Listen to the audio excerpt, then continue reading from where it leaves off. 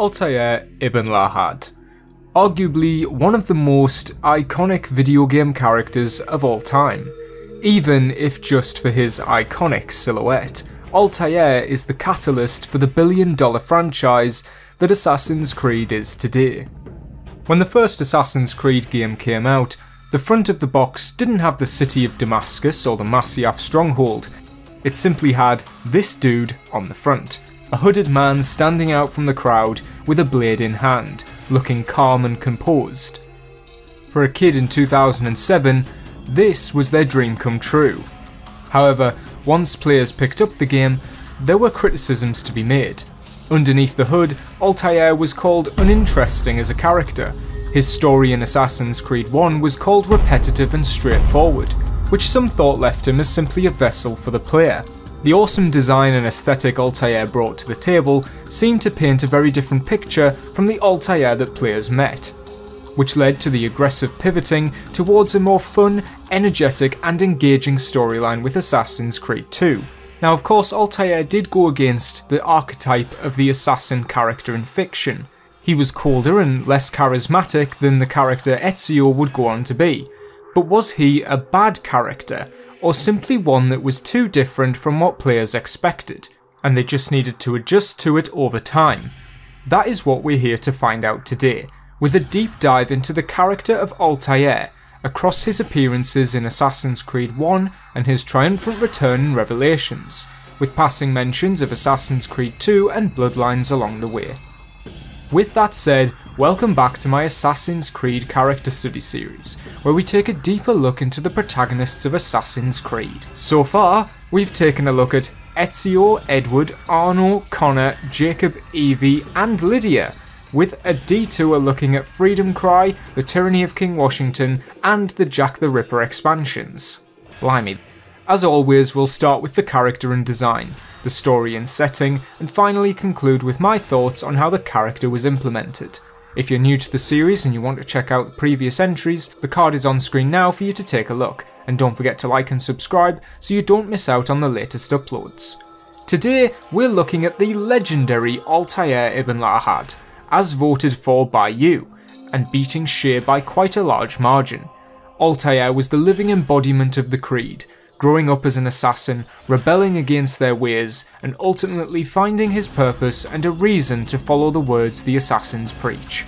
Altair went on to lead the Brotherhood and spread their influence around the globe, and giving his life for a creed that he fully believed in, and became an influential figure as his knowledge was passed down throughout history and aided in the many struggles to come. And so without further ado, let's begin.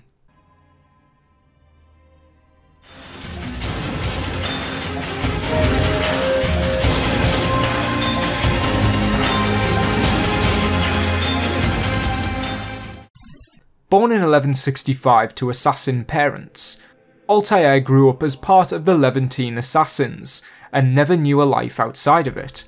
Because of his intensive training and lifestyle, he became the youngest assassin to be granted the rank of master, until he began to lose his way and had to serve Al-Mualim without his rank to earn it back, something he achieved with ease, and after uncovering a sinister plot to control the Holy Land, he killed Al-Mualim and claimed the title of Mentor.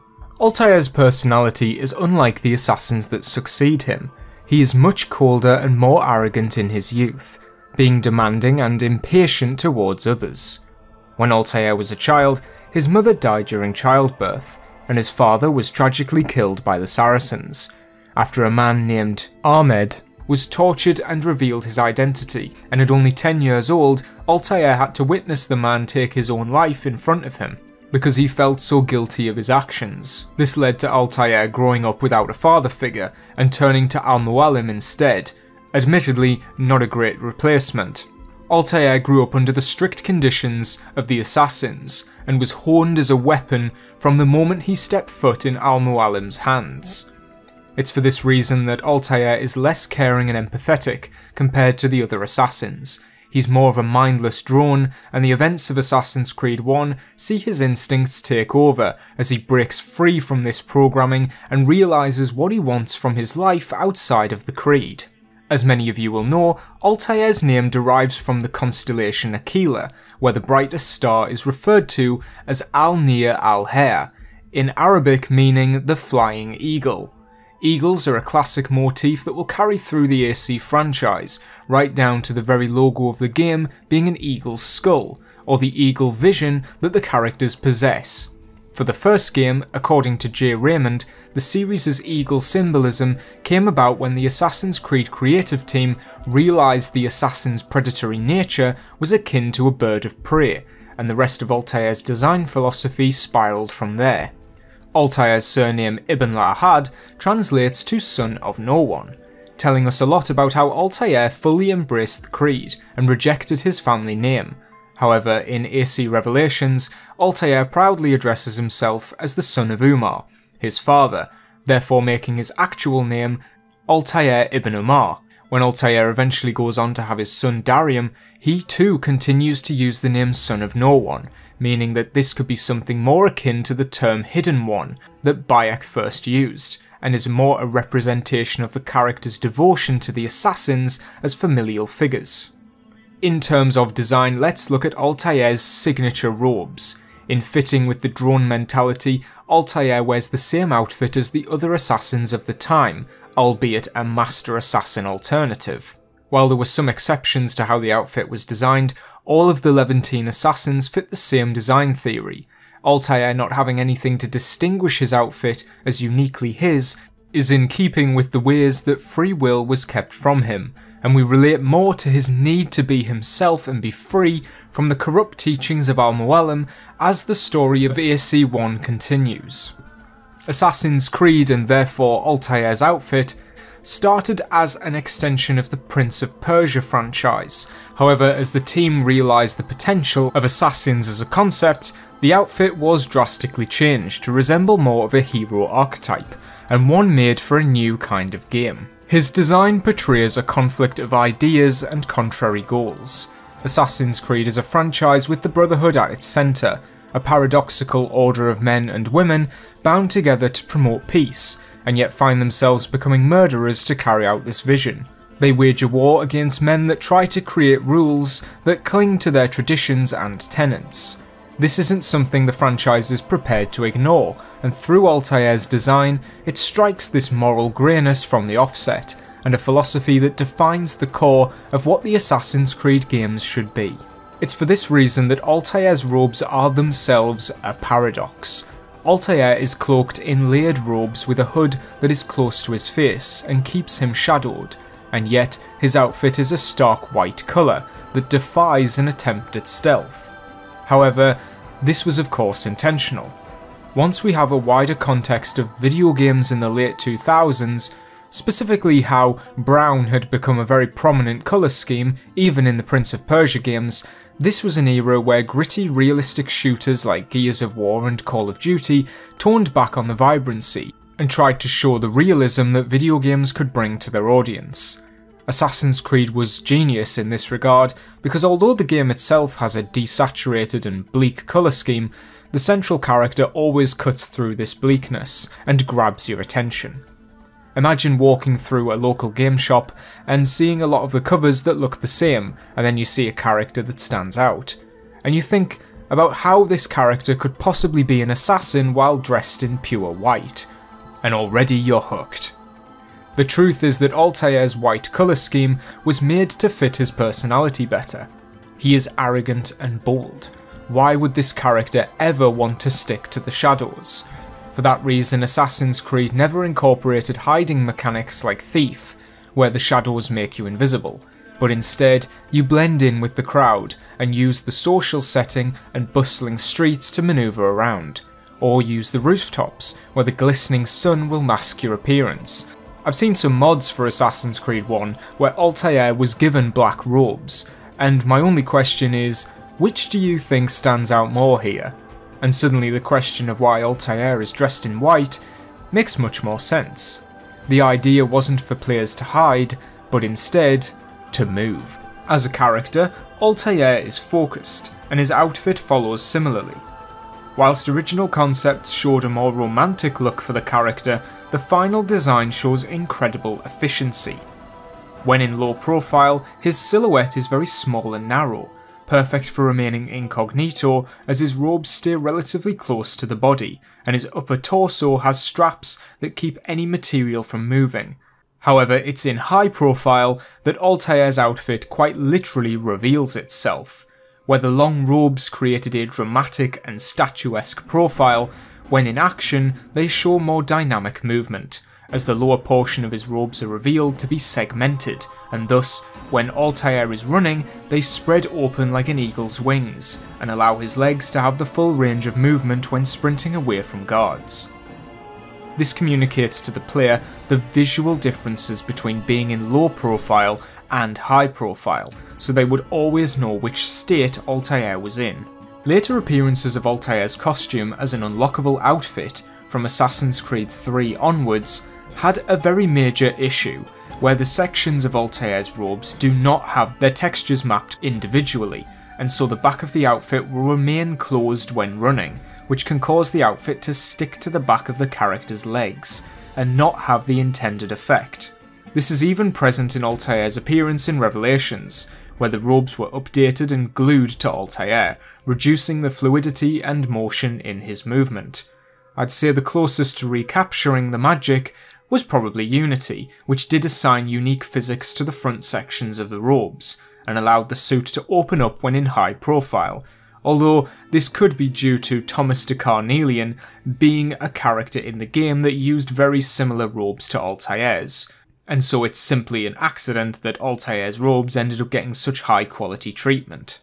Altair's hood is arguably the most iconic part of his outfit. The hood went on to define Assassin's Creed as a franchise, and an assassin without it never feels the same. Altair's hood is unique in the way that it wraps close to his face, and keeps his identity the best cloaked out of any in the series, and it's only in contrast to the more relaxed hoods later in the series that we can see how Altair fits more of a soldier than an individual.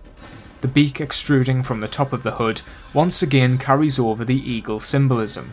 An eagle's beak is shaped in a way that it can tear off flesh from its prey, making it a threatening addition that resembles a hook, warning others not to come near.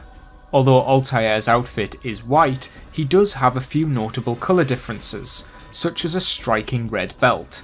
As I've said in other essays, the belt acts as a reminder of the violence he can inflict at any time, whilst Altair more than any other in the series was made to have more mystical overtones to his appearance, it should never be forgotten how quickly this can turn to violence, once he finds his target and all hell breaks loose. When Altair is stripped of his rank, he loses a lot of the additional elements of his final design for a more basic look, and over time he earns these pieces back, which adds a nice progression to the outfit as he is further disciplined. It's noted that Altair was designed to be unlikable at first, and so his outfit represents his conflicting personality with its clashing visual cues. However, this also shows Altair slipping back under Al-Mualim's control. It's only in hindsight when we see the evil actions of Al-Mualim that we fully come to understand the sinister undertones that Altair rejoining the Creed has had. However, that's not to say that this progression of the outfit is a slip into evil. It's quite the opposite, as we see Altair learn all the right messages but for the wrong reasons, which were completely out of his control. Altair symbolically builds back up his identity through the pieces of his costume coming back together, but in his image and not as a drone of Al-Mualim, instead becoming aware of the corruption. This increased knowledge and discipline is reflected in his apparel as a slow build-up of his weaponry and armoury shows. For Altair's weapons, of course we have the iconic Hidden Blade, the biggest staple of the franchise and one that became a recognisable symbol for years to come, from the unique design and its implementation. Altair's Hidden Blade was designed by Darius in Assassin's Creed Odyssey. We're not going to talk about that. Which was made to be a wrist blade that was visible to onlookers, before Aya and Bayek modified the design to fit underneath the arm for a more secretive implementation for assassination, even if it wasn't designed that way. To make this design work, it required the removal of the user's ring finger, so the blade could push through whilst having a clenched fist, but also by removing the ring finger, it would confirm the commitment the wearer had to the creed, and therefore relationships and marriage were not allowed. This design would be rectified by Altair himself, who, using the Apple of Eden, learned to change the blade to no longer require a sacrifice, and going forward assassins would instead brand themselves at the point where the finger would be cut off, to symbolise the same kind of marriage of sorts. And you may be thinking, hang on a minute, in the movie, Aguilar cuts his finger off. And yes, that's because the movie is wrong. Whilst this covers the majority of Altair's appearances, there are a few additional outfits to cover. The armour of Altair is an unlockable in Assassin's Creed 2, tied to the main story, in which Ezio must collect 6 seals to unlock the armour underneath his villa in Monteriggioni. This armour was designed by Altair to resist the physical damage the Apple of Eden could inflict, should it ever fall into the wrong hands again. Whilst the armour doesn't resemble Altair's frame, and appears tailor-made to Ezio, we know that Altair could use the apple to look into the future, which is how he constructed the hidden gun, and therefore could have purposefully made the armour to fit Ezio and aid him in his fight in the Vatican. In later life, Altair returns to the assassin's stronghold, and reclaims the title of Mentor, his outfit being a stark contrast to Al-Mualim's by being a stark white, showing the purity and knowledge Altair had gained from the apple across the years of researching it. Unlike Altair's main outfit, this one is unique to him, and a symbol of his individuality as he ascends to an almost mythical status among the assassins, that murmured and rumoured about his survival. This outfit has no weapons visible, since Altair would be no longer out in the field at his old age. However, he still came equipped with dual hidden blades, as a symbol of their importance to the assassin's code, and also so he was never ill-equipped should he need to defend himself, with the hidden gun covering him for ranged attacks. We can see how Altair will evolve across the story, from the utilisation and differences between his outfits, and their evolution as he learns to step out from the shadow of Al-Mualim, and learns for himself what it means to be an assassin. Speaking of which,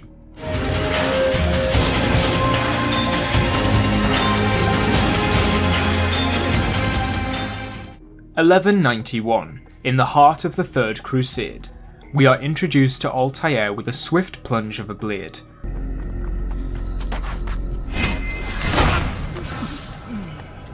Alongside assassins Malik and his brother Kedar, Altair searches Solomon's temple for a sacred artifact, but its purpose is unknown. By starting the story in media res and establishing Altair as breaking the tenets of the creed, it catches the player up to speed with the rules the game will establish, through Altair failing to uphold them. This means you feel closer to Altair, as both you and him must work together to carry out your mission, by following the rules and both becoming more skilled in the process. An excellent kill. Fortune favors your blade. Not fortune, skill. Watch a while longer and you might learn something. Indeed. He'll teach you how to disregard everything the Masters taught us. And how would you have done it? I would not have drawn attention to us. I would not have taken the life of an innocent. What I would have done is follow the creed. Nothing is true. Everything is permitted. Understand these words. It matters not how we complete our task, only that it's done. But this is not the way of— My way is better. Our scout ahead. Try not to dishonor us further. When Altair breaks the first tenet of the creed by killing an innocent, we get two conflicting reactions. Kedar praises Altair for his efficient kill. Kedar seems to be new to the ways of the creed, and still a wide-eyed rookie, as he doesn't understand the severity of what Altair just did, and it's up to Malik to correct Altair and reprimand his actions. Malik and Altair argue about their conflicting views on the way the creed works. This is where the famous tagline, "Nothing is true, everything is permitted," is dropped for the first time. This is a phrase that will become a core part of the conflicting ideologies of the creed, a sentiment that is so ripe for reinterpretation that the series will explain this quote in many ways.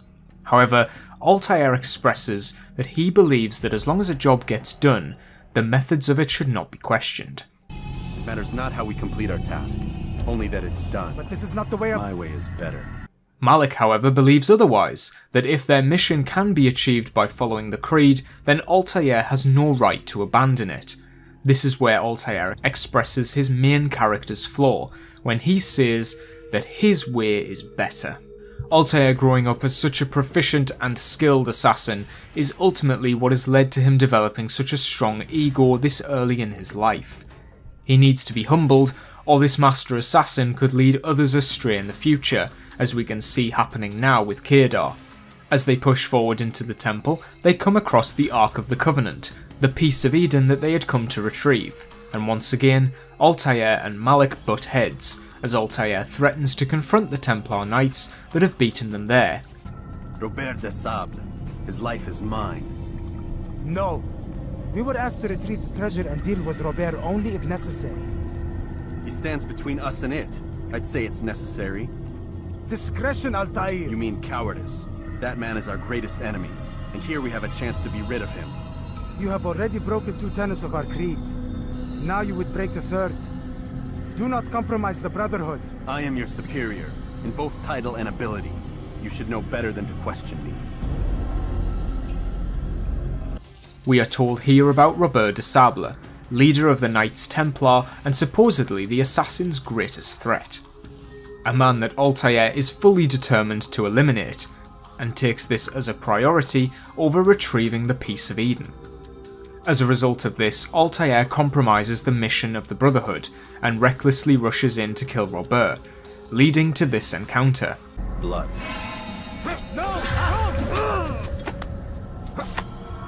You know not the things in which you meddle, assassin. I spare you only that you may return to your master and deliver a message. The Holy Land is lost to him and his. He should flee now while he has the chance. Stay, and all of you will die.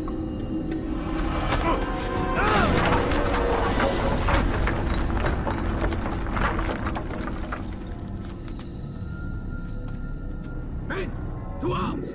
Kill the assassins! With Altair blocked off and the sounds of fighting behind him, it seems like he's made a bit of a shambles of the whole situation. Instead of finding a way back into the room, Altair runs away and finds a way out of the temple, returning to the assassin's stronghold in Masyaf to report back to his mentor, Al-Mualim.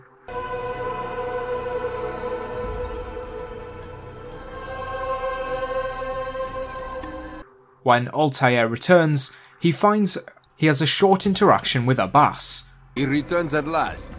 Abbas. Where are the others? Did you ride ahead hoping to be the first one back? I know you are loath to share the glory. Silence is just another form of assent. Have you nothing better to do? I bring word from the master. He waits for you in the library. Best hurry. No doubt you're eager to put your tongue to his boot. Another word and I'll put my blade to your throat. There'll be plenty of time for that later, brother. A character who many will know will take on a much larger role in Revelations. Al-Mualim puts Altair in his place, rightfully calling out his lies and excuses. However, as Malik returns not only alive but successful in retrieving the artifact, it becomes clear that Altair's methods and ego are not a great combination, and he needs taking down a peg. His actions have led to Kedar being killed, and Malik being crippled for life, now unable to be out in the field as an assassin anymore, because of Altair abandoning him. This is even worse, as now Robert de Sable is leading an attack on Masyaf, and Altair is required to defend his home. It's here that we see just how large a scale the consequences have been, and its effectiveness to show not only the small personal effects that this had on the two brothers, but also the escalation into a full-scale armada. To show how unfazed Al-Mualim is by this attack, he commands his assassins to jump from the keep's tower, as a supposed sacrifice without hesitation for the assassin cause, as an intimidation technique for Robert. My men do not fear death, Robert. They welcome it, and the rewards it brings. Good! Then they shall have it all around! Follow me, and do so without hesitation. Show this fool knight what it is to have no fear. Go to God! This is, however, just a trick, as the assassins, mainly, land unharmed, and sneak around the edges of the building for a surprise attack to drive away Robert's men. This illusion is a neat foreshadowing for the illusions Al-Mualim will place under the people of Masyaf at the end of the game. He convinces the invading Crusaders that there is a supernatural element to how the assassins operate, and while this might just be smoke and mirrors, it will become real magic by the game's conclusion. Also, having Altair take the leap of faith and trusting his life in the hands of the Creed is almost an illusion in itself. Altair leaps knowing full well he is not committed to the assassin cause, and has a disliking for Al-Mualim. Both these characters are lying about their commitment to faith. With Altair fending off the attacking Crusaders, the memory skips forward to the aftermath, in which Altair is punished for disobeying the tenets of the Creed at Solomon's Temple. Do you know why it is you are successful? You listened. Were it that you'd listened in Solomon's Temple, Altair, all of this would have been avoided. I did as I was asked. No, you did as you pleased. Malik has told me of the arrogance you displayed, your disregard for our ways. What are you doing? There are rules. We are nothing if we do not abide by the Assassin's Creed. 3 simple tenets, which you seem to forget. Something you'll find with Assassin's Creed 1 in particular is that it isn't always subtle with its delivery of ideas or plot points. Take this interaction where Al-Mualim scolds Altair for his actions. There is a hefty amount of exposition for a very simple matter. We know Altair has broken the rules, but get quite a long scene recapping this when the groundwork was already laid, ending with Altair being stabbed and supposedly being reborn. I am sorry. Truly I am. But I cannot abide a traitor. I am not a traitor. Your actions indicate otherwise. And so you leave me no choice. Peace be upon you, Altair.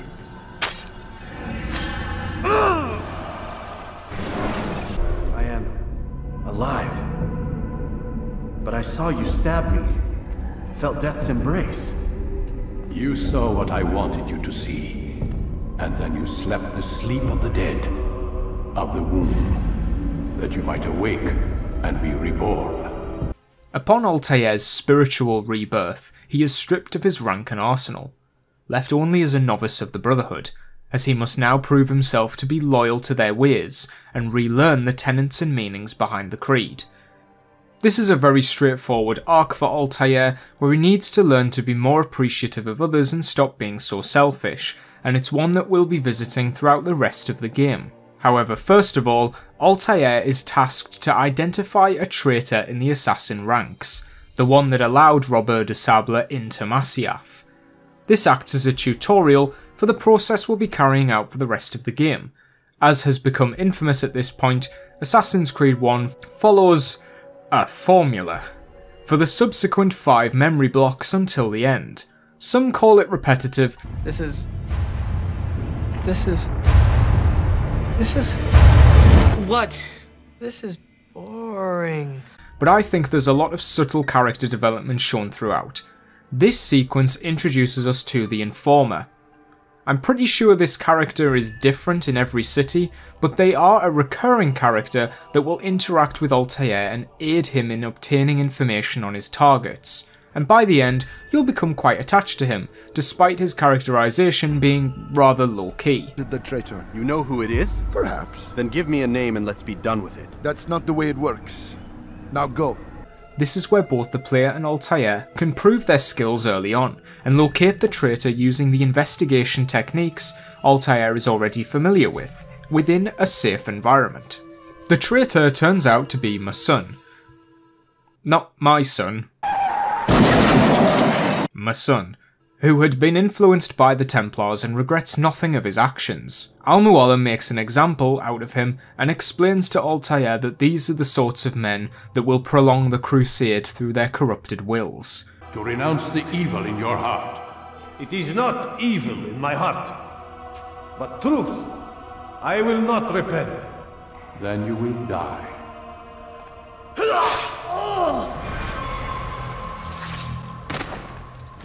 Which is a tad vague, and he tasks Altair to eliminate a total of 9 men across the Holy Land to bring peace. Al-Mualim's motivation is set on ending the Crusades, so the assassins can hide away in peace. At least, that appears to be the case for now. With this, Altair begins his quest. I've passed your test then. What now? Oh, my child. We've only just begun. I hold here a list. 9 names adorn it. 9 men who need to die. They are plague bringers, war makers. Their power and influence corrupts the land and ensures the Crusades continue. You will find them. Kill them. In doing so, you'll sow the seeds of peace, both for the region and for yourself. In this way, you might be redeemed. Until the final act of the game, the flow of the story will somewhat change as we follow the repetition of Altair speaking to Al-Mualim, riding into a city, speaking to the leader of the respective bureau in that city, and then collecting information about his target. He will then return to the bureau, dump all of the knowledge he's learned as the best way to eliminate his target, before a set-piece mission will begin in which Altair will hunt his target and kill them. Personally, I actually enjoy this cycle of events, and it makes for quite a fun experience, as the cities progressively increase in difficulty, and the stakes become higher, showing how Altair's killings affect the city once he's left. These conversations aren't the most dynamic, and slow the pacing of the game to a crawl, so in an attempt to avoid this happening to the video, we may move through things a little quicker. Altair chases down this dude in the open, and this is bad because he was not stealthy. Okay, maybe not that quickly. I mentioned this in my Connor Kenway video, but since the game had such fantastic writing and characterization for its villains, I thought each one deserved their analysis. However, to quote past me, the best villains in the AC franchise are the ones that have a personal effect on the hero. As much as a lot of the targets in Assassin's Creed 1 had pages of dialogue from eavesdropping and pickpocketing, none of them have a personal dynamic with Altair. Their first interaction with him is when they are killed. Whilst these characters were monstrous and left a profound impact on the Holy Land, because they didn't get in the way of Altair, it somewhat lessened their impact. This was quickly rectified in AC2, even from the start, with Alberto being woven into Ezio's story, and being one of the most memorable kills for how he sells out Ezio's family, and not in the way that Ubisoft have. Arriving in Damascus, Altair goes to the Bureau, and is met by this guy. The leader comments on how other assassins have been talking about Altair behind his back, but he wouldn't care, since he's not much of an assassin anyway. A few of your brothers were here earlier, in fact. Oof, if you'd heard the things they said, I'm certain you'd have slain them where they stood. It's quite all right. Yes, you've never been one for the creed, have you? Altair then tracks down Tamir, a weapons dealer Al-Mualim would like to be taken off the board.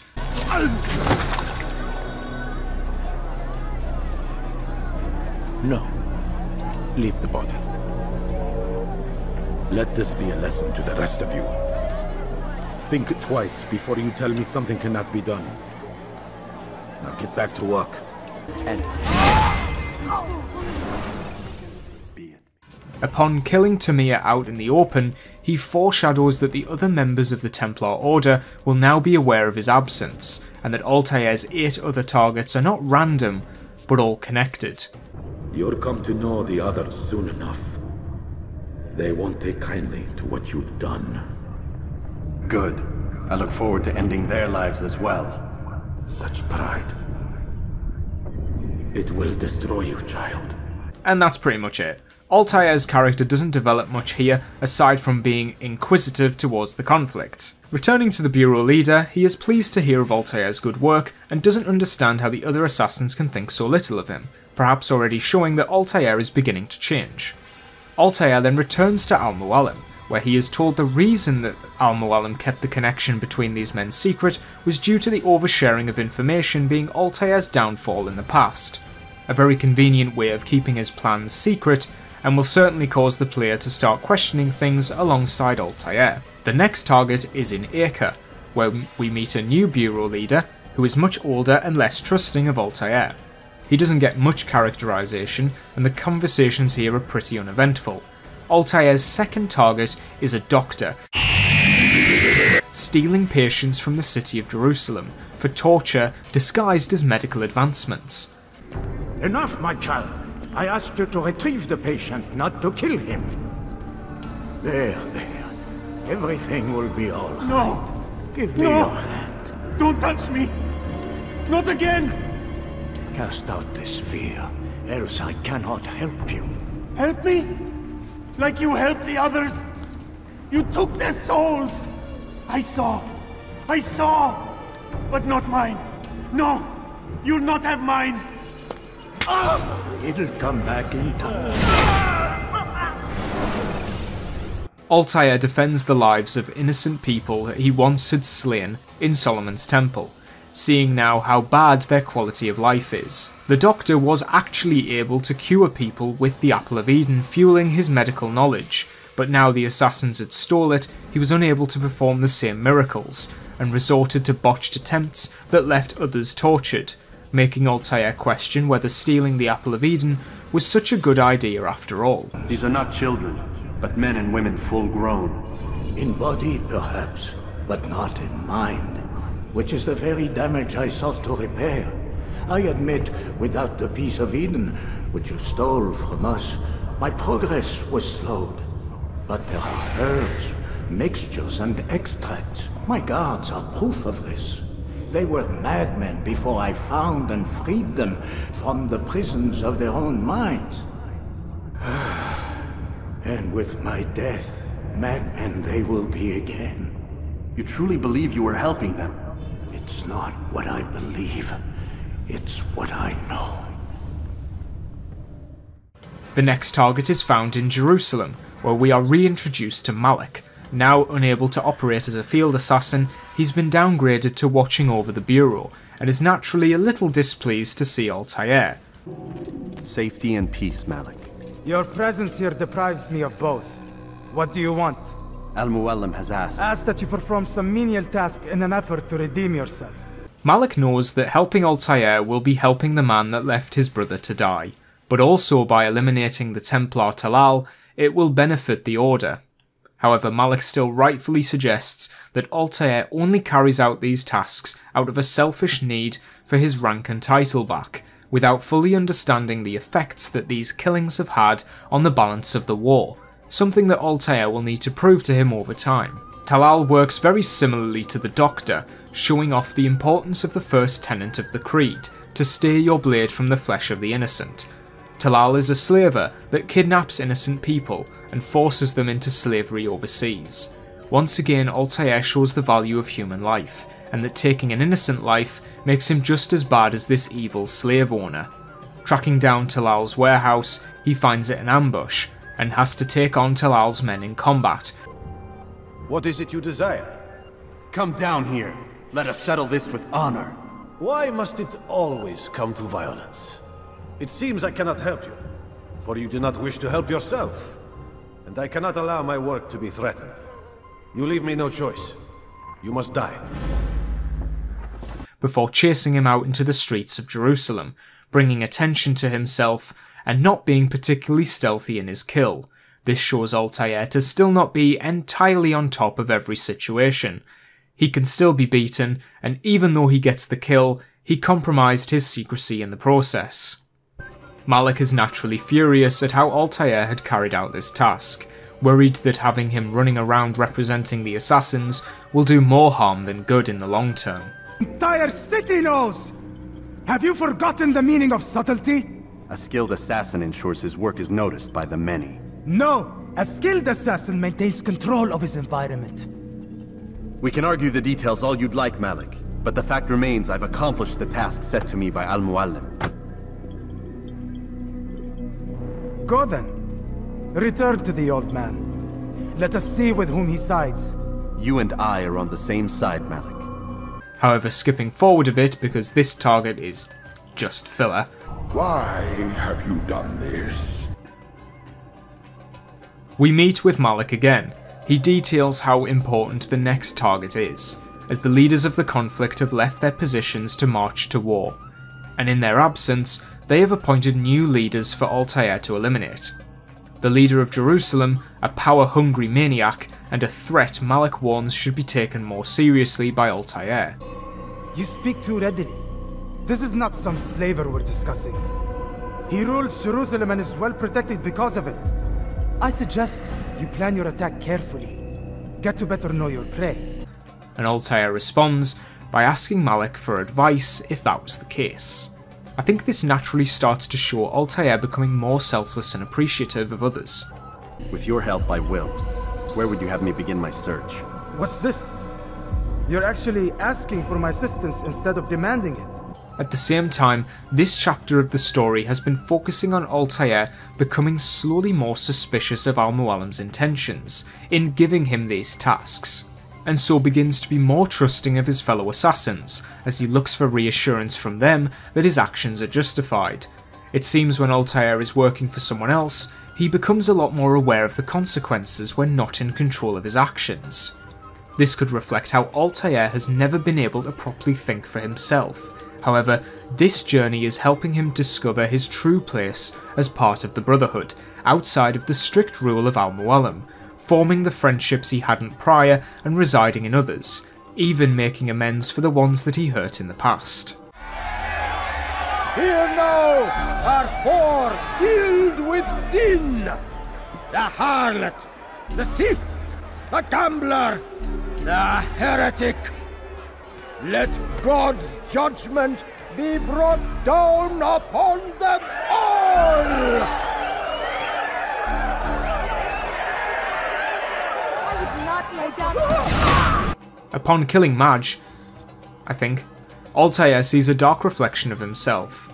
Madge enjoyed killing for power and sport, and being appointed leader of the city allowed him to enact a vicious rule. He's uncompromising and rejoices in the pain and suffering he brought others, something Altair admits to feeling at one point in his life, before learning the fate of those that led that life. Subtle. Alongside William of Montferrat, the theme of this memory block is the replacement leaders attempting to seize control of the abandoned cities and claim them for the Templars, the order that connects all these targets working under Robert de Sable. Altair at this point feels like his queries have been answered, when Al-Mualim reveals that all the targets are under Robert, in an attempt to keep Altair from digging further. However, Altair knows that something is still wrong. The final two targets before Robert himself are in Acre and Damascus. In Acre, Altair meets with the Bureau leader for a final time, and confesses that he thought himself above the Brotherhood, but thanks to the help from the leaders in hunting his targets, he now sees the value in working together, which is some nice character development from the start, although done very subtly across the story, so that it's not one major event that changes Altair's perspective, but quite literally the repetition of tasks drumming into him the discipline that he needed. Sibrand was attempting to create a blockade around the port of Acre that would stop any aid from getting through when the Templars enacted their master plan.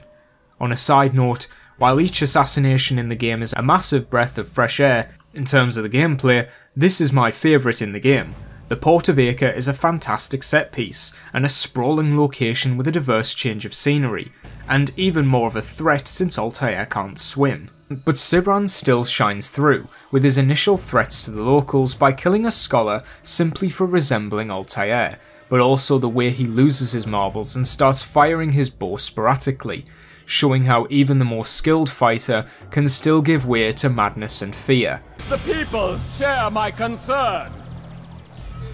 What I do for Acre!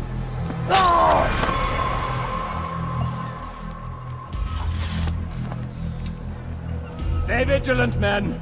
Report any suspicious activity to the guard. I doubt we've seen the last of these assassins. Persistent bastards. Now get back to work. It's in this section of the game that you start to feel the power of the assassin. Well, would you look at that? and how far Altair has come in terms of his raw abilities, now bestowed with a good majority of his arsenal and back to full strength. You don't believe? How could I, given what I know, what I've seen? Our treasure was the proof. Proof of what? That this life is all we have. There is no God! Jubier is the final target in Damascus, trying to burn all the books in the city in the dead of night, with his descendants so that the New World Order can rewrite history. Of course, Altair now values the knowledge and wisdom of the past, and so understands why Al-Mualim would wish him dead. They are tools of learning. You turn to them for answers and salvation. You rely more upon them than yourselves. This makes you weak and stupid. You trust in words, drops of ink. Do you ever stop to think of who put them there? Or why? No, you simply accept their words without question. And what if those words speak falsely? As they often do. This is dangerous. You are wrong. These texts give the gift of knowledge. We need them. You love your precious writings? You do anything for them? Yes. Yes, of course. Then join them! In death, Jubair reveals that he found the books were tricking people into believing a lie and were keeping them obedient and away from the truth, something that heavily foreshadows Al-Mualim's plot, and this also registers to Altair. With all 8 men eliminated, we visit Al-Mualim a final time, to reflect on the men Altair has eliminated before his final mission. We are close. Only one more man stands between us and our ultimate goal. I will return to my work. The sooner this last man dies, the sooner I might face our true enemy. Before you go, I have a question for you. Of course. What is the truth? We place faith in ourselves. We see the world the way it really is, and hope that one day all mankind might see the same. What is the world, then? An illusion. One which we can either submit to, as most do, or transcend. What is it to transcend? To recognize nothing is true and everything is permitted. That laws arise not from divinity but reason. I understand now that our creed does not command us to be free. It commands us to be wise. Do you see now why the Templars are a threat? Whereas we would dispel the illusion, they would use it to rule. Yes, to reshape the world in an image more pleasing to them. That is why I sent you to steal their treasure. That is why I keep it locked away. And that is why you kill them. So long as even one survives, so too does their desire to create a new world order. It's only now that Altair has learned the error of his ways, and can truly understand Robert's motivation. He is attempting to unite the Holy Land all under one flag, to bring peace, but instead of doing this through nurturing the people, he instead aims to achieve this through control and oppression, the ideals the Templars will continue to strive towards for nearly the next 1,000 years. It's up to Altair now to travel to Jerusalem and conclude the journey and put an end to this madness, but not before a final conversation with Malik. And peace, Altair. Upon you as well, brother. Seems fate has a funny way with things. So it's true then. Robert de Sable is in Jerusalem. I've seen the Knights myself. Only misfortune follows that man. If he's here, it's because he intends ill. I won't give him the chance to act. Do not let vengeance cloud your thoughts, brother. We both know no good can come of that. I have not forgotten. You have nothing to fear. I do not seek revenge, but knowledge. Truly you are not the man I once knew. However, at the funeral, something seems off.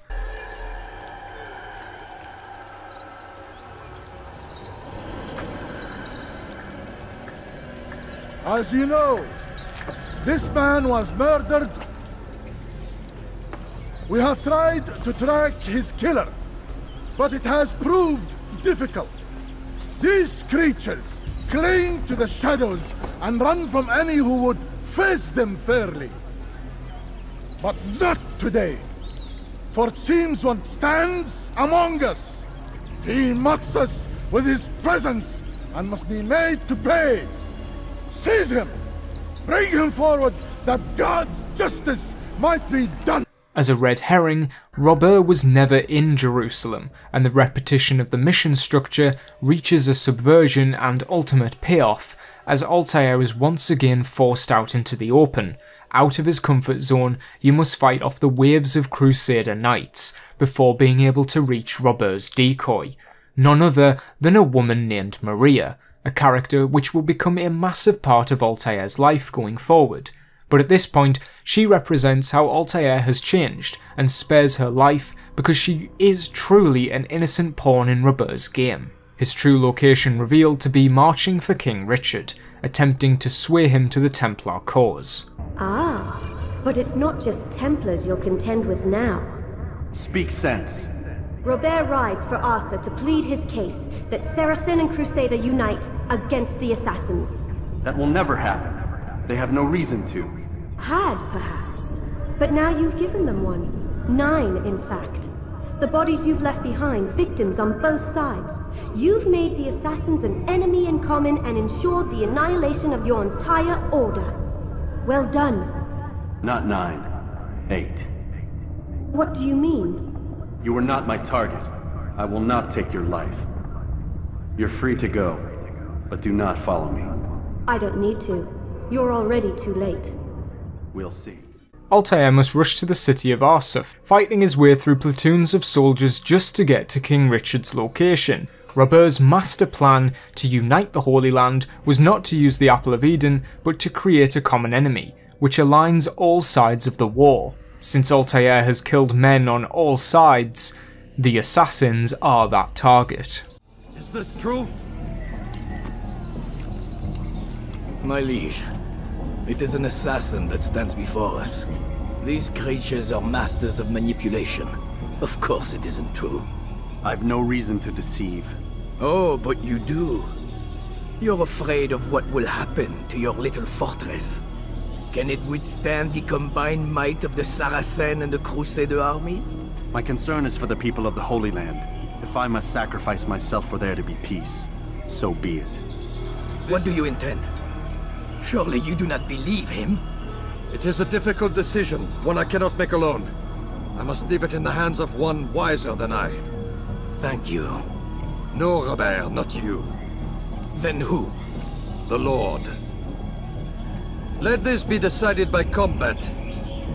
Surely God will side with the one whose cause is righteous. If this is what you wish. It is. So be it. To arms, assassins! Upon defeating Robert in combat, he reveals an even bigger red herring, and one that will change Altair's world forever. It is revealed that there is, in fact, a 10th man on the list. The final Grand Master pulling the strings behind even Robert was Al-Mualim.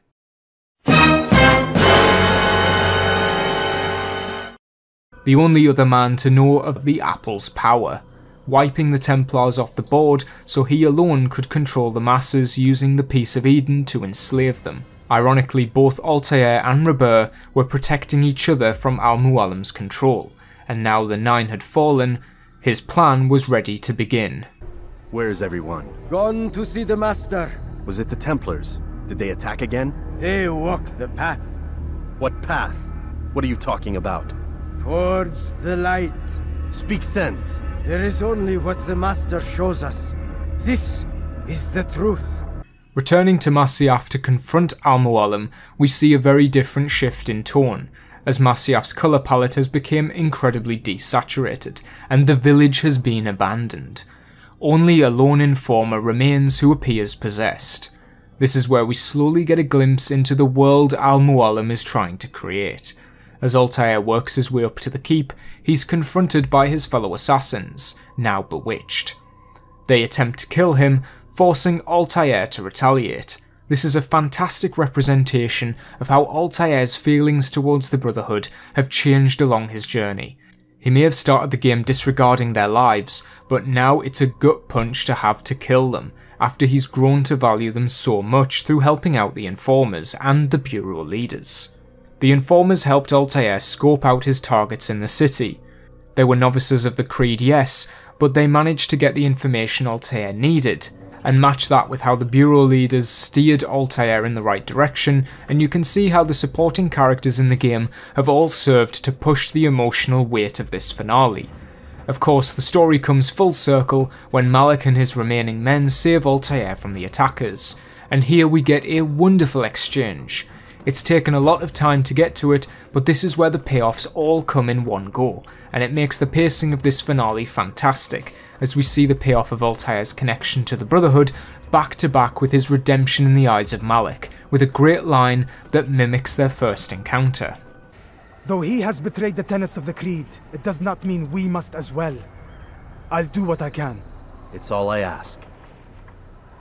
Safety and peace, my friend. Your presence here will deliver us both. Altair may have left him to die initially, but over the months tracking the Templars, he's shown to have seen growth, and a regret for what happened.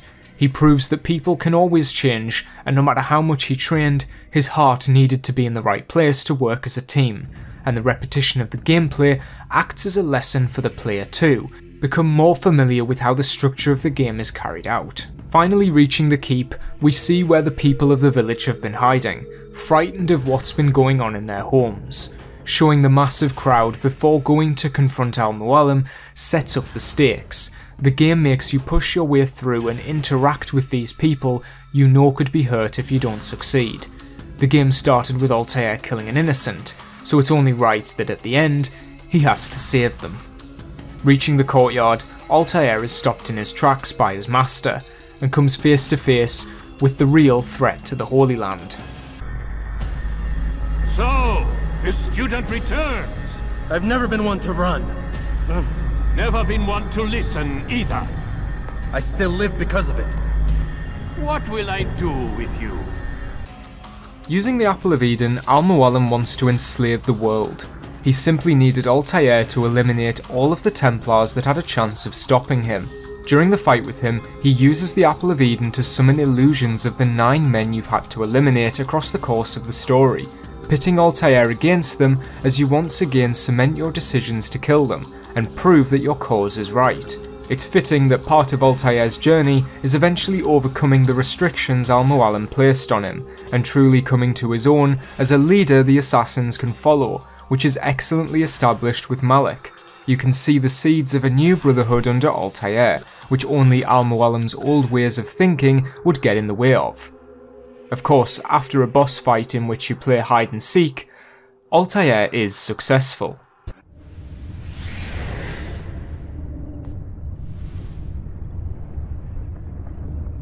Impossible.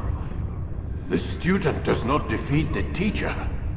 الشيء واقع مطلق بل كل ممكن. So it seems. You have won then. Go and claim your prize. You held fire in your hand, old man. It should have been destroyed. Destroy the only thing capable of ending the Crusades and creating true peace? Never. Then I will. We'll see about that. This is where Assassin's Creed 1 ends, with a cliffhanger that ends up being more focused on a modern day conclusion than Altair's character, and in fact leaving quite a lot left open. The only thing we get reassurance on is that the plot to enslave the people in the Holy Lands has been foiled. However, we're still left with Altair and the Peace of Eden, and the choice to either take it or destroy it.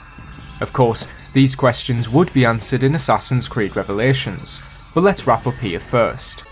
I can't. Yes, you can, Altair. But you won't.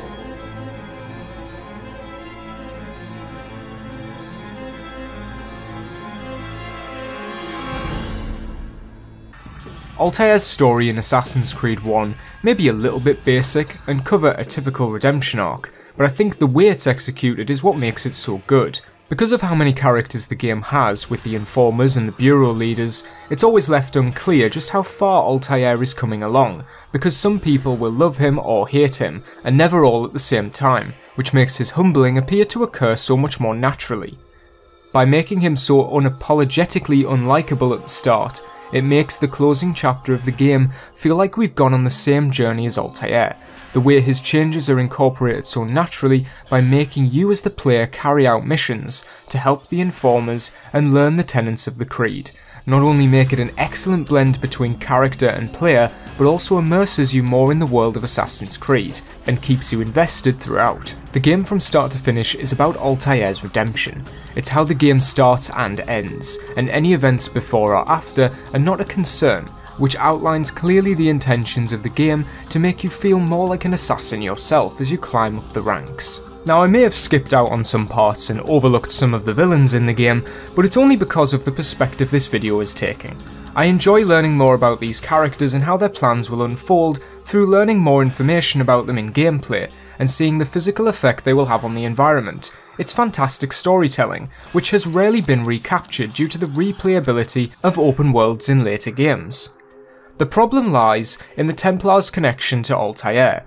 From doing these character studies, I've noticed a pattern with how the dialogue is usually handled, and the problem here is that the Templars will spout out the exposition and challenge the Creed's way of being, which is perfectly fine, but the problem is that they don't know anything about Altair, so it never seems personal or very engaging.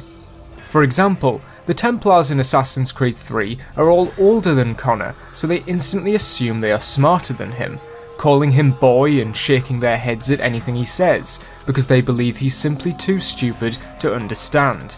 These subtle ways of getting conversation flowing help massively in creating conflict. The only characters that leave a mark are the ones that suggest Altair should be more inquisitive before he follows everything Al-Mualim tells him, which is usually followed by a paragraph of exposition, and upon questioning Al-Mualim, we are given yet another paragraph of exposition, and let's be honest, the presentation of Al-Mualim's conversations with Altair is so restricted that many players are just going to go on their phone or zone out until they're allowed to move again, which is probably why this flat camera angle conversation was scrapped in future titles, in favour of full cinematic cutscenes. Now, as I said, this isn't the end of Altair's character, as he would make a spectacular return in Assassin's Creed Revelations, as Ezio attempted to breach the Masyaf stronghold and learn all of Altair's secrets, along the way acquiring discs that acted similarly to the Animus, and showed Ezio a glimpse of the memories that made up important events in Altair's life. And I will not make a joke about the events of AC1 not being in any of them. This gives us 5 exclusive missions as Altair, showing his entire life, both a glimpse before and after Assassin's Creed 1. But that's not all. Right from the first reveal trailer of Assassin's Creed Revelations, which by the way is the best one they've ever done, it paints Altair in a different light, one of mystery. As Ezio travels further into Masyaf, he sees glimpses of Altair watching him from afar, a ghost that Ezio is taken aback by. I think this is a great way of letting us know early on, although you thought you understood Altair, that's all about to change, and he still has many secrets left to tell, which as Ezio we will uncover with him. If you're a fan of the modern day, then I think this concept is cool, like an Animus within an Animus. We watch Desmond watch Ezio watch Altair, and Altair doesn't even know the impact his story is having on all these different journeys. Altair's ghost will guide Ezio during his time in Masyaf, during the first level of the game as a sort of tutorial, before we discover what his purpose in the story will be. To breach Altair's great library and gain his dying secrets, Ezio must recover 5 discs, containing Altair's genetic memories. These are key moments in Altair's life, recorded onto the discs so that those that fully understood the life Altair lived would be granted access to his final secrets. Mission 1 is set 2 years before the events of the first game, and acts as a retcon of sorts of Altair's personality, as we join him in the middle of a Crusader attack on Masyaf.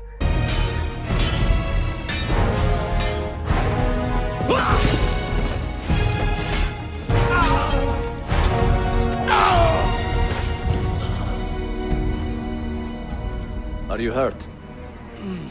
Broken foot. It seems one of the assassins has betrayed the Order, and Altair must pick up the pieces. If this was Altair from the first game, then we would assume that his not caring for following the tenets of the Creed would make him messy and lead to a poor handling of the situation. However, throw that knowledge aside, and for now just take this version of Altair as a separate character, or a reinterpretation through Ezio's eyes, for some kind of reasoning as to why Altair is shown immediately to help his fellow assassin in combat. This shows Altair to have been a master of his craft at such a young age, and be able to fend off an army of Templars without any casualties, if you completed the optional objectives. When Altair reaches the top of the mountain, he's confronted by the traitor, and goodness me, is that a Templar? With an actual connection to our main character? Dynamics? Crazy! You will not leave this place alive, traitor. No, you misunderstand. I am no traitor. But I cannot betray those I never truly loved. Then you are doubly wretched, for you have been living a lie. This is already a massive improvement, as we learn more through Altair through his villains, as he says, "I cannot betray those I never truly loved." I believe this opening mission not only demonstrates Altair's skills, but plays on the pre-existing knowledge we already have of Altair. Because we know Al-Mualim is a traitor, there is an irony in having to save him, and by confronting a man who doesn't care for the Brotherhood and will happily kill assassins for fun, we can compare this character with Altair, letting his fellow assassins die in Solomon's temple. Altair is of course successful by hiding in plain sight, using his knowledge of the castle walls to his advantage, and being able to land an air assassination on the Templar Knight, from a vantage point where he could have been easily seen this whole time, had this traitor stopped focusing on the hostages and looked for Altair himself, which is another commentary on the guy's ego. You put too much faith in the hearts of men, Altair. The Templars know the truth. Humans are weak, base, and petty. No. Our creed is evidence to the contrary. Perhaps I am not wise enough to understand, but I suspect the opposite. That I am too wise to believe such rubbish.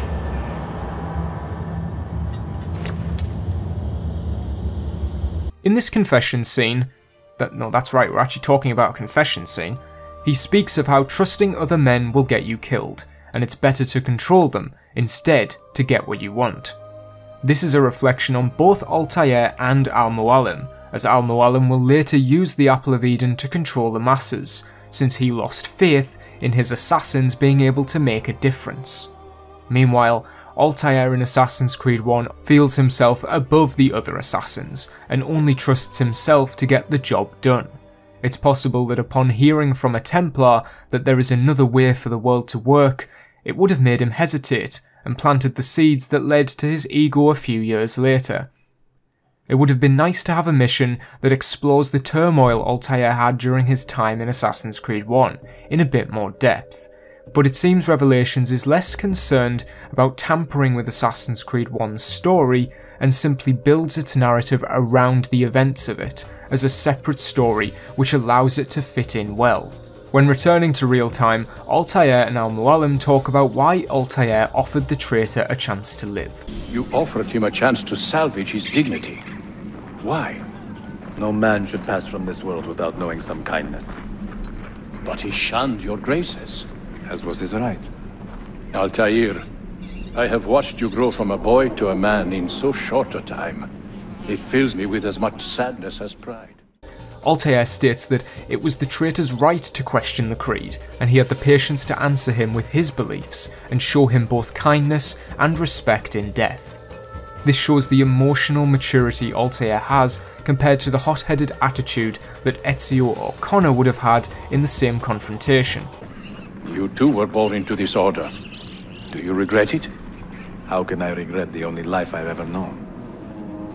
You may find a way in time, and it will be up to you to choose the path you prefer. Al-Mualim asks a fantastic question here. Does Altair regret the life he has? Now this would have been a phenomenal question to be asked in Assassin's Creed 1, and I'm sure a very different answer would have been given. But Altair does give a fantastic response here too, saying that he can't regret the only life he's ever known. If Altair was unaware of what life outside the Creed offered, how could he know if it was a blessing or a curse to have been raised under the Brotherhood? Al-Mualim stays in character too, by acknowledging that Altair is different from the others, and he can see in time that Altair will outlive the Brotherhood and be given a chance at a life outside of it. This is the Al-Mualim we needed to see more of in Assassin's Creed 1, as it explains why he had such a fondness for Altair, more than him being just an effective killer, but instead feeling guilty for the life he forced him down, and wanting to give him his own free will to choose.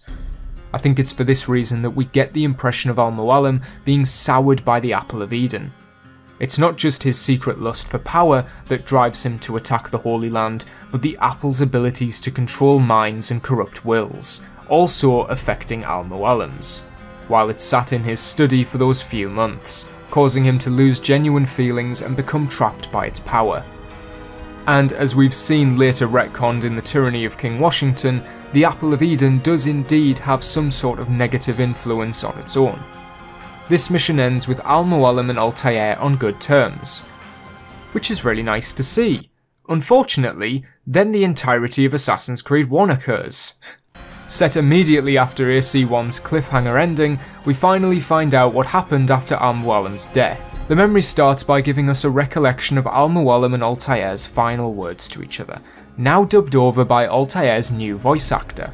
I haven't mentioned Altair's voice much, but he was given an American accent in AC1, despite actor Philip Chavez initially using a Middle Eastern accent during his audition and in early recordings, which you can still find on YouTube. This was changed so that Altair would stand out more from his peers, and you would be able to relate with him more. However, it did result in a lot of raised eyebrows, as it certainly doesn't line up with the 100% historical accuracy the game had in mind. When approaching Revelations, the team were able to bring back Al-Mualim's original voice in Peter Renadir, but Shabazz did not return as Altair, which could be due to the criticism of his American accent being used. Cass Anvar now voices Altair, and seems like a better pick for accuracy, as Anvar's parents were Iranian, and yet still it seems like Anvar's performance lines up similarly to those original recordings Shabazz did, without an American accent, giving it some sense of consistency. You can also see the mannerisms in their voices are nearly identical, especially now you can compare both versions of Altair's final words to his mentor. You held fire in your hand, old man. It should have been destroyed. You held fire in your hand, old man. It should have been destroyed. When approached by his fellow assassins now free from Al-Mualim's control, he refers to their mentor as Sorcerer, which Altair is quick to correct. Al-Mualim may have been capable of much evil, but that did not elevate his status, and should not be remembered as the god he sought to be. He was just a man with too much control, like any other. Altair is now in fitting with his AC1 counterpart, as his first instinct is to ride to Jerusalem and Acre and inform the Bureau leaders that helped him of the events that transpired. Altair then runs into Abbas. Abbas is instantly hesitant towards Altair, and asks to see proof of Al-Mualim's crimes. You can hear in his voice not only hesitation but hostility. What has happened here? Our mentor deceived us all. The Templars corrupted him. Where is your proof? Walk with me, Abbas, and I will explain. Now Altair has been humbled, we can see him make an effort to keep the peace between his fellow assassins. As they walk, it's clear that Abbas is still untrusting of Altair, and recalls the events of Solomon's Temple, and Altair's selfishness prior. It's understandable that in life there will be some people that will never believe you can change, and Abbas doesn't want to take any chances when it's clear Al-Mualim's leadership was more important to him, and Altair killing him after expressing feelings of being better than the assassins would lead to some concern. However, they do seem to be willing to talk things out, until... Altair! No! I must know that he cannot return. But this is not our way. To burn a man's body is forbidden. Defiler! Hear me out. This body could be another one of Al-Mualim's phantoms. I must be certain. Lies! All your life, you have made a mockery of our creed. You bend the rules to suit your whims, while belittling and humiliating those around you. Restrain him! Did you not hear him? Al-Mualim is bewitched. It's at this moment that a power struggle begins for leadership over the assassins. those that believe Altair had truly changed, and those who did not. As a sequel story, this premise is really good, because it challenges and questions the integrity of Altair's journey, and having Altair wake up from his fall in the middle of the assassins fighting does a lot to show that there is a lot of healing yet to be done. Did I tell you, Altair? Abbas, stop! What did you think would happen when you murdered our beloved mentor? You loved Al-Mualim less than anyone! You blamed him for all your misfortune, even your father's suicide. My father was a hero! This is not the time to quarrel over the past. We must decide what to do with that weapon. Whatever this artifact is capable of, you are not worthy to wield it! No man is. It is beautiful, is it not?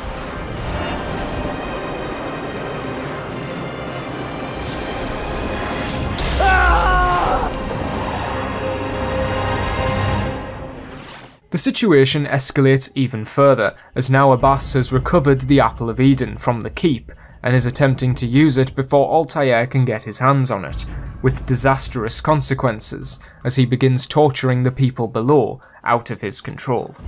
You can see for a brief moment a string of light go from the apple to Abbas's head. In AC Brotherhood, when you used the apple in combat, it would damage Ezio in the process, as overexposure to its powers could kill the user, and this seems to be happening to Abbas, as he has unknowingly begun charging up the apple's power, and the output could kill him in the process. Altair is the only one with a strong enough will to resist the apple, as seen with Al-Mualim. Therefore, he's the only one who can save Abbas. Despite Abbas being his enemy, I do feel like it's in character for Altair to save him. I can't see Altair leaving another assassin to die like he did with Malik's brother. When Altair reaches the top, we can see that Abbas was also being tortured, and he wasn't trying to hurt anyone with this attack. He simply couldn't comprehend the apple's power until it was in his own hands. Here is where we pick up from the question asked at the end of AC1. Would you take the apple? Although Altair has said earlier that no man should ever wield it, Abbas has proven that if people know of its existence, they will always try to take it. Also, it is a more interesting line of thought to explore somebody that did take the apple, as opposed to Altair simply leaving it be. Mission 3 starts with establishing a time skip. This is now 10 years later, and Altair no longer lives in Masyaf with the assassins, but instead has run away with the apple and his now wife Maria Thorpe. Maria is the woman who was posing as Roberta Sabler in AC1 and was brought back in AC2 in a brief flash where the bleeding effect accidentally sends Desmond back to Altair's memories without being in the Animus, as a quick bit of lore that establishes a relationship between the two, giving us an explanation on how Altair's bloodline continued. This is now greatly expanded upon, and gives Altair a love interest, and a more human reason for him to leave the assassins behind. Unfortunately, this now leaves Abbas as mentor, and Altair separated from Masyaf. Although, he is still wearing assassin robes, so I'm not too sure what's going on there. He speaks to Maria about how Abbas has been doing a less than stellar job, and keeping the Brotherhood thriving, and has led to the Templars recapturing an archive in Cyprus, despite Altair being the one to capture it originally in the PSP game Assassin's Creed Bloodlines. That spin-off is set after the events of AC1, by about a month, and so canonically would fit in before this mission and before the AC2 one. In fact, here's a timeline I've created if you want to see Altair's life in order. Bloodlines goes into more detail on what happened to bring Altair and Maria together, and what happened to the Templars after the events of the first game. It's not great, I mean, look at it, but it ends with the Templars being driven away from the Cyprus archive, which ties neatly into the conversation Altair is now talking to Maria about, as it's something that holds significance to both of them. Fun fact, this is also the same archive Ezio would explore between AC Brotherhood and Revelations, finding it to be abandoned, which means that the Templars were either driven away again or simply left it be. We find out that Abbas has caused the death of Altair's youngest son, leading Altair to spiral and seek revenge on Abbas by murdering him, which is a massive leap from the last time we saw him, but the added context makes us understand why Altair would suddenly switch. He trusted Abbas to be the leader he couldn't be, but by giving that responsibility to another, it has led to chaos.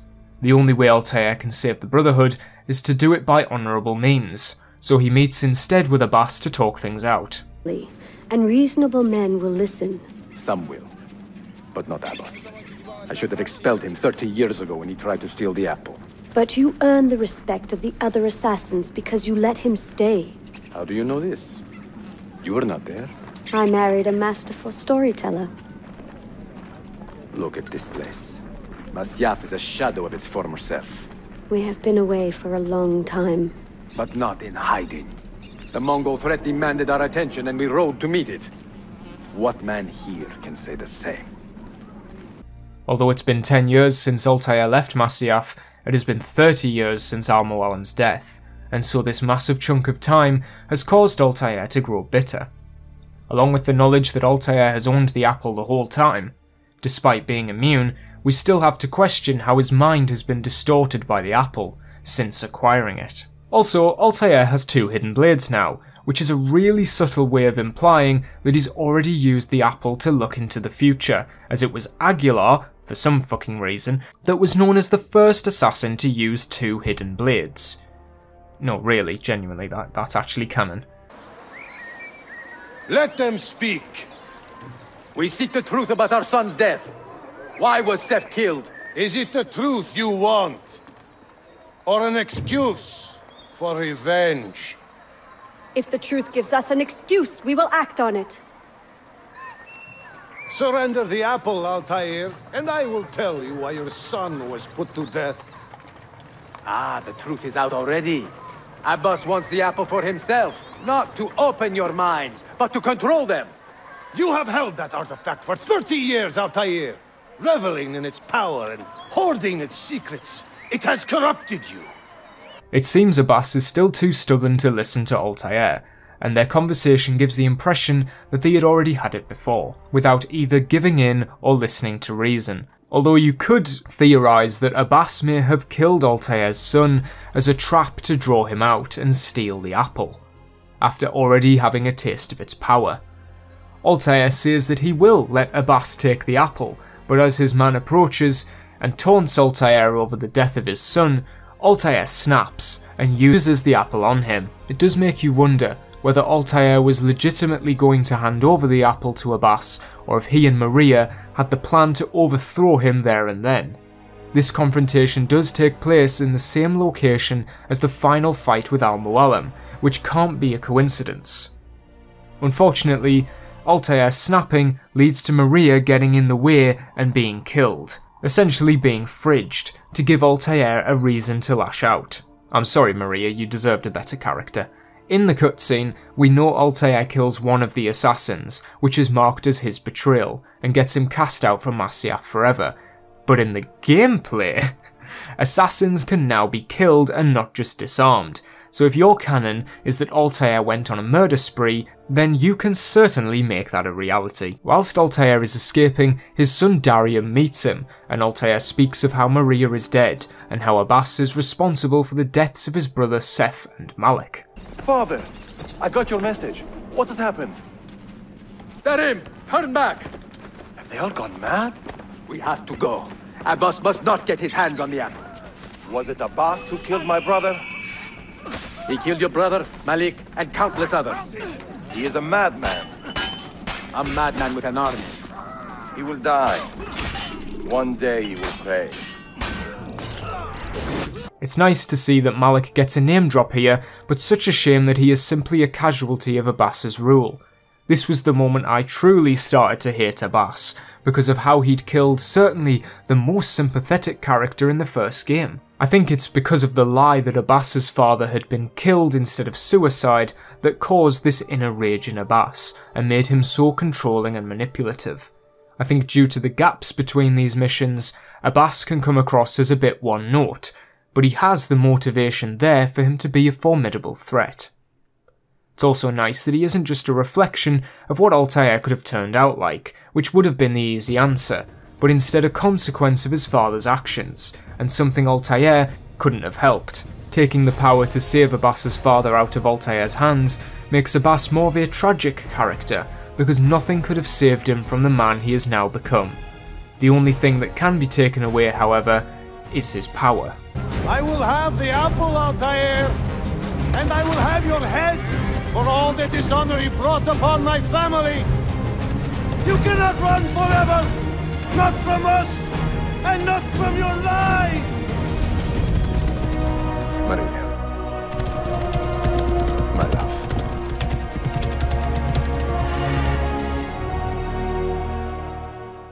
Mission 4 picks up another 30 years later, a massive gap considering that Altair was in his 50s in the previous mission. Now at 82, an old Altair, robed in rags, sits with a group of young assassins by a campfire outside of Masyaf. These assassins will have grown up without knowing a rule outside of Abbas's, and so they think his crazy methods are normal, but still, some question if he has truly lost his way, with rumours of his past keeping him awake at night. What brings you here, old man? Pity Abbas. Do not mock him. He has lived as an orphan for most of his life, shamed by his family's legacy. He is desperate for power, because he is powerless. He is our mentor, and unlike Al-Mualim or Altair, he never betrayed us. Nonsense. Altair was no traitor. He was driven out. Unjustly.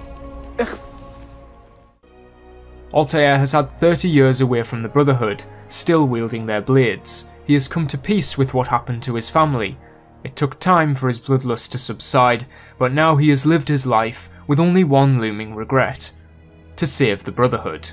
In Altair's absence, Abbas has resorted to using outside mercenaries to keep the stronghold safe, and so there are a few left that are true assassins, but those that are known of Altair's wrongful banishing help Altair to work his way up to the top of the castle. The ones that have broken the tenets of the creed are eliminated along the way, as Altair has no remorse for those that kill innocents. This shows how much Altair has changed, to the point where, in his old age, he's come to resent the person that he was, and probably that Al-Mualim of all people was the one to give him a second chance.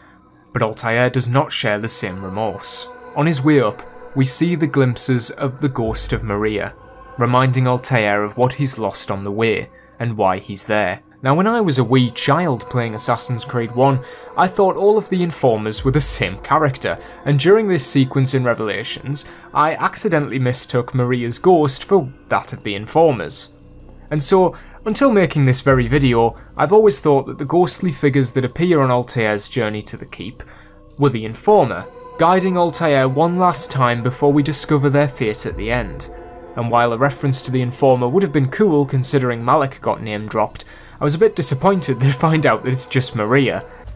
Altair, 2 decades have passed since we last saw you within these walls.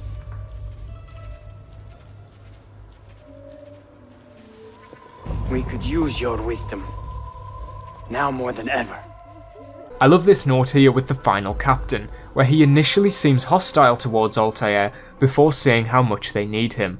It's a great way of showing how all of the assassins are finally free, to confess their disapproval towards Abbas, and how Altair is the person they need to help them overthrow him. I love how this whole time, Abbas believes Altair has used the apple to bewitch the people, because he is so far gone that he can't believe Altair has been able to rally the assassins to his cause without needing any trickery. It answers the question of whether Altair would take the apple back in his 20s, with the reassurance that he wouldn't have to. Tell your men to stand down! No! I am defending Masyaf! Would you not do the same? You corrupted everything we stand for and lost everything we gained. All of it sacrificed on the altar of your own spite.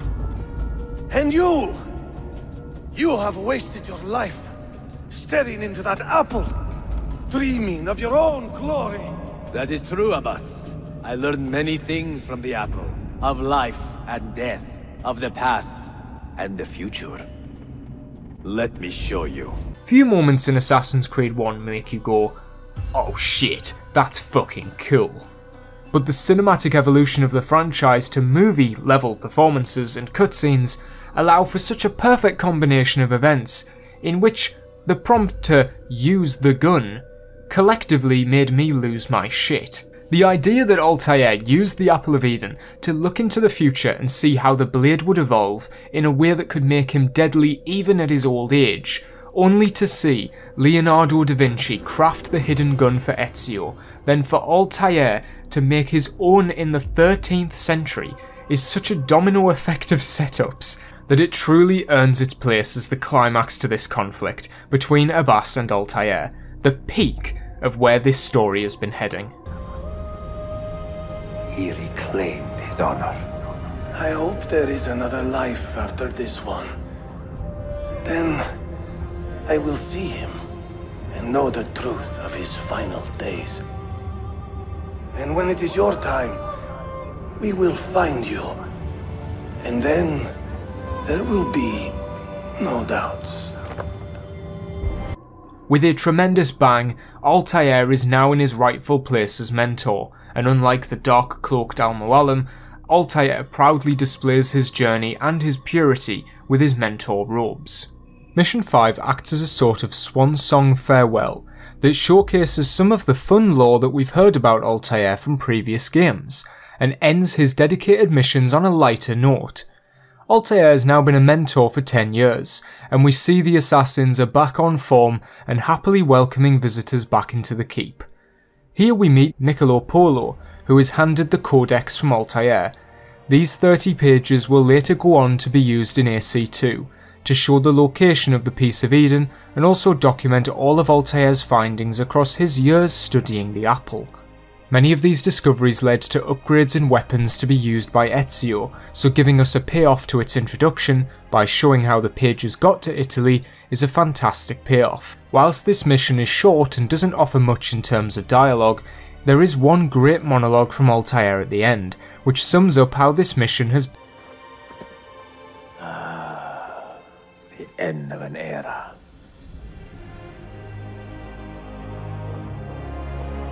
When I was very young, I was foolish enough to believe that our creed would bring an end to all these conflicts. If only I had possessed the humility to say to myself, I have seen enough for one life. I have done my part. Then again, there is no greater glory than fighting to find the truth. We are ready. When Altair was young, he believed he could resolve the conflict in the Holy Lands within his lifetime, that killing 9 Templars would save the day, and he could live a separate life afterwards. But now at 92, he has yet to see an end to the struggle between the Assassins and Templars. All he's ever wanted was peace, and now he finally has it, but not in the way he expected. The apple has shown Altair to carry his story in the Discs of Eden as a message for Ezio. That message is a warning for Ezio not to do the same. Whilst Altair gave his all to restore the Brotherhood at such an old age, he kept pushing because he knew there was so much left to do, but unfortunately not enough time to do it. In Assassin's Creed 1, Altair was selfish, and thought only he was skilled enough to complete a task, and now we see that carry through his entire life. We see a man who thought that he had to do everything to completion, and now he teaches others to do the opposite, to trust in others, to continue your work. There will be mistakes like Abbas, but the right people will prevail. You just need to learn to let go. Niccolo is tasked with establishing an assassin bureau in Constantinople, and from there he will return to Italy, where we will see Ezio's story pick up from, tying them both together. However, there is a 6th key, and one that resides with Altair in the present.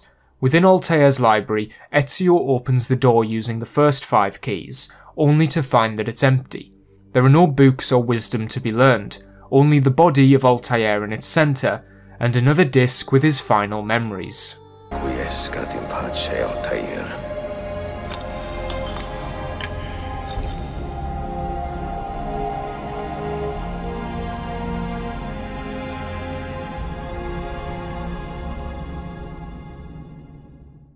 The final memory starts by giving us the biggest reveal of all, what Altair's hair looks like.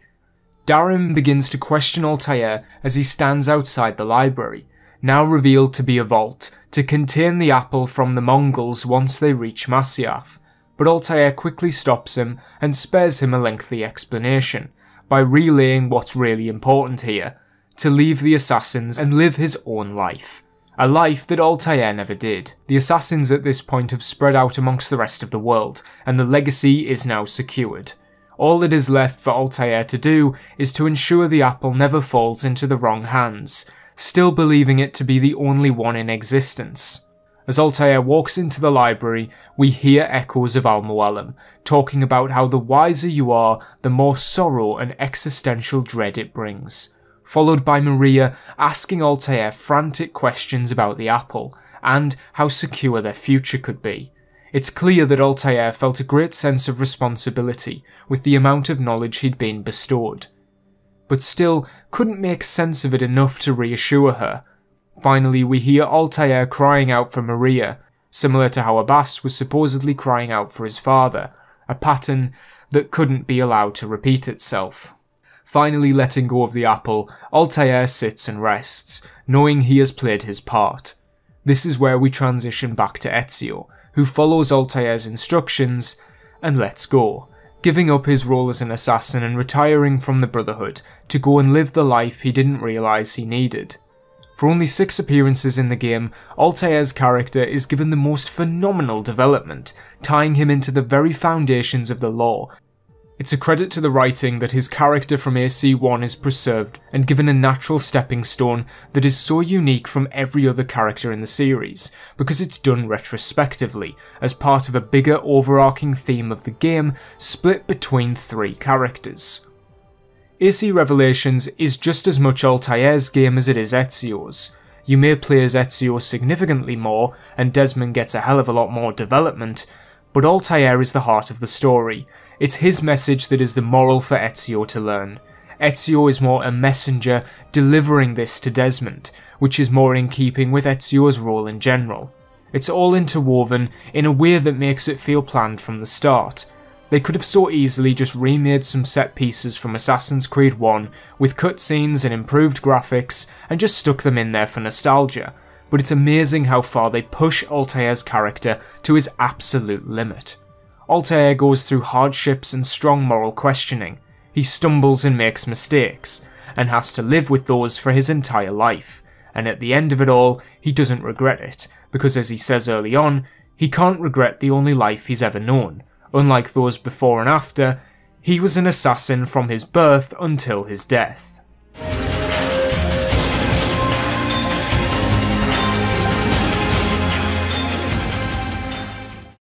The character of Altair is told in 2 halves.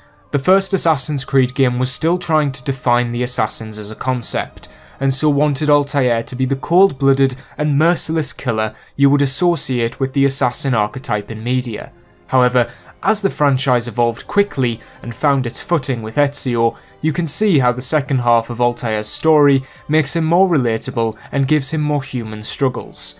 The redemption story of Assassin's Creed 1 is simple but conveyed with subtlety and played genuinely so that you find yourself attached to Altair as if you had risen through the ranks of an assassin and became a master yourself. Revelations then takes this power level and questions what a man should do with this kind of power. It challenges the notion of what you've achieved and dissects it as being one that no human could happily live with. Altair's story is filled with loss, from his family to his time. He felt an oppressive sense of responsibility from his possession of the Apple of Eden, and gave his entire life to securing a future for the Brotherhood, in the hopes that one day the conflict will end. But he doesn't do it reluctantly, but still with his head held high. And he never slips into a bitter man, but one that has come to terms with his place in the world, and is satisfied in knowing that he's given others a better life because of it. When people say Altair is the GOAT, this game is the one that gives you a reason to believe it. He is not the most relatable or funny, you don't find yourself crying over his loss particularly, but he has this sense of grandeur, wisdom and prestige. His legacy is being felt even to this day, with Assassin's Creed Mirage being a pseudo-remake of the first game. There's a heavy possibility that Altair will be alluded to, and if we did see Basim deliver the Apple of Eden to Solomon's temple, I could certainly see myself getting choked up at seeing the pieces set in motion for Altair and his fantastically told journey, from disgraced novice to mentor of the Brotherhood. What did you think of Altair? Do you see him as underrated or overrated? I don't think there's really an in-between, just due to how fans perceive his characterization, so I'd love to hear your thoughts on this, because I'm certainly very biased.